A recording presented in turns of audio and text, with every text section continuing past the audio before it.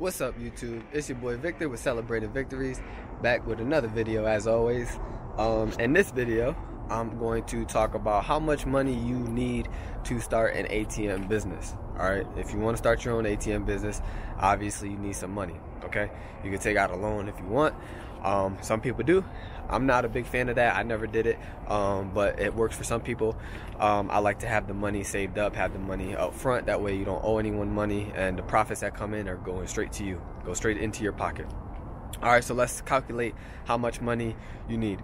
So the first thing you're gonna have to do is get an entity, okay? Like I have an LLC, and typically an LLC costs about $300, all right, to file for that. All right, so $300 to start that up. Unless, here's a cool tip for any veterans out there, and you have to check your state. Every state is different. In the state of Texas, if you have a DD-214, which is your retirement paperwork, for those that don't know, if you have that type of paperwork, then what you could do, you could submit that to the Secretary of State in Texas, and you don't have to pay that $300 fee. All right, that way it gets waived completely.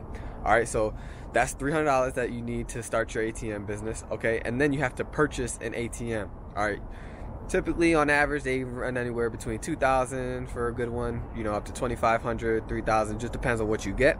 Me, I usually pay about $2,300 for my ATMs. So $2,300 plus the other $300, you're gonna need money to put into the ATM. In order to allow people to take money out, there has to be money inside of the ATM, and you have to fill that. All right, if you're an independent ATM owner, you have to be able to fill your ATM. So you're gonna need money to put into the ATM. Usually it just depends on the traffic. All right, if you put $1,000 in there, it may deplete faster than if you put $2,000 in there. You know, if you have a place that doesn't do too much traffic, then $1,000 might last a pretty long time, but you're not going to make much money off of that. It's not being used as frequent, okay?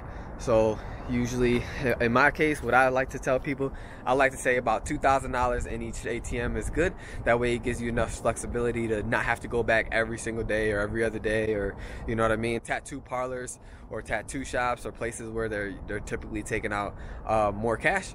I'm not a big fan of putting ATMs in those places unless, here's a quick tip, I'm actually providing the ATM and I'm actually having the tattoo parlor or whoever, I'll give them half of the profits, okay? And then they have to refill the ATM. So that's just a quick tip. Another thing is internet service. You're definitely gonna have to have a wireless internet service or whatever internet service that you're gonna utilize to have your ATM run.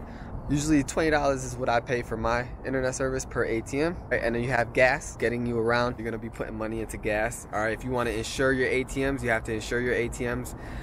You know, that could run anywhere between $500 and up, depending on how many ATMs you have. So those are just some things you wanna think about. So if I had to actually put a number on how much money it would cost to start up an ATM company, I would say maybe about $5,000, $6,000 for sure, which isn't a lot. You know, you save up for a year, you save up for a few months, you might be able to sell some stuff that you have laying around the house, trying to find different ways to get that money, okay? Know in the comments below if you have any questions. Be sure to subscribe. Don't forget to hit that notification bell as well, and I'll talk to you guys with another video later.